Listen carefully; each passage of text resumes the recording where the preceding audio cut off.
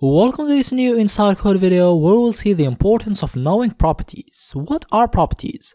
Properties are the things that characterize something. For example, if we take a binary search tree, we can say that its properties are all nodes on the left subtree are smaller than the root, all nodes on the right subtree are greater than the root, subtrees of a BST are also binary search trees, performing an in-order traversal on a BST gives sorted values, we can insert delete search nodes in O of h time complexity, where h is the height of the BST, etc, etc.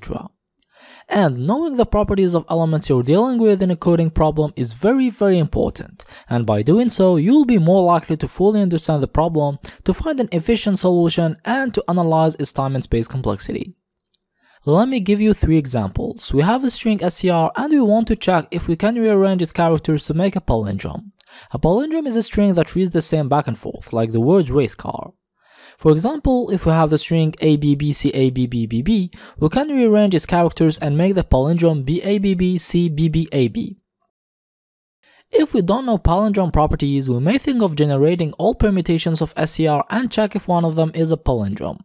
The solution works, but it's very inefficient. We'd get a time complexity of O of n times n factorial, where n is the length of str.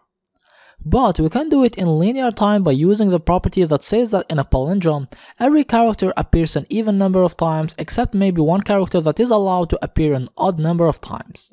For example, in str, A appears twice, even, B appears 4 times, even, and C appears once, odd, but it's not a problem. In Bryof, the number of characters that appear an odd number of times must not exceed 1, and this is what we will check by using a hash table. We create a counter, then for each character in str we increment its number of occurrences by 1. Now that we got a hash map that contains the number of occurrences of each character, we get the ones that have an odd number of occurrences and we check that there is at most one of them.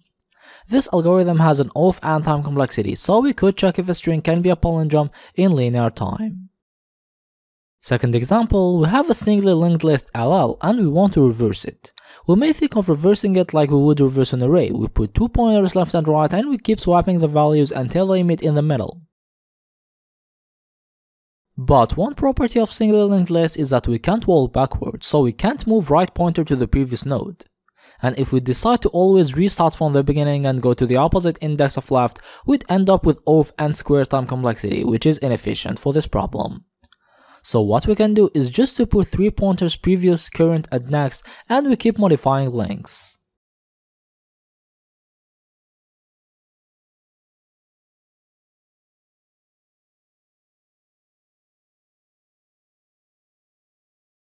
We get an O of n time complexity. Before moving to the third example, please take some seconds to like the video and to subscribe to the channel. Around 75% of the views are from non-subscribers. We have to fix this.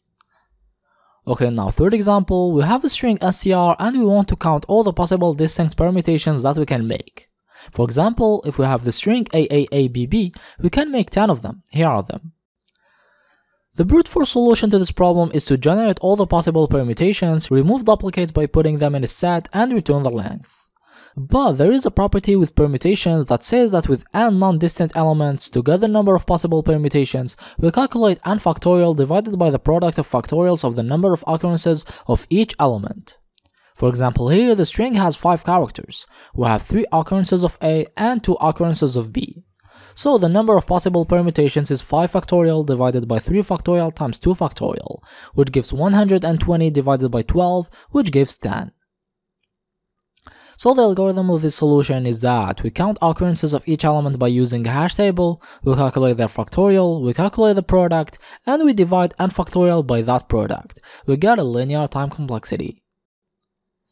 From these 3 examples, we can say that knowing properties is very important in coding problems because it gives you the ability to understand the elements you're dealing with, to avoid brute force solutions, and to analyze the time and space complexity of your solution.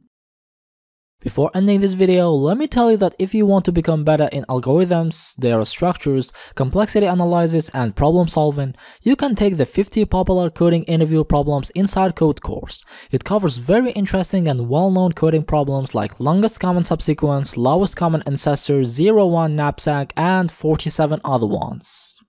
And the lecture doesn't contain videos only, it contains the problem description, a compiler to test your solution in different test cases in 4 programming languages, a video where I explain the different solutions, time and space complexity analysis, solution code, and you can even ask me questions if you don't understand something.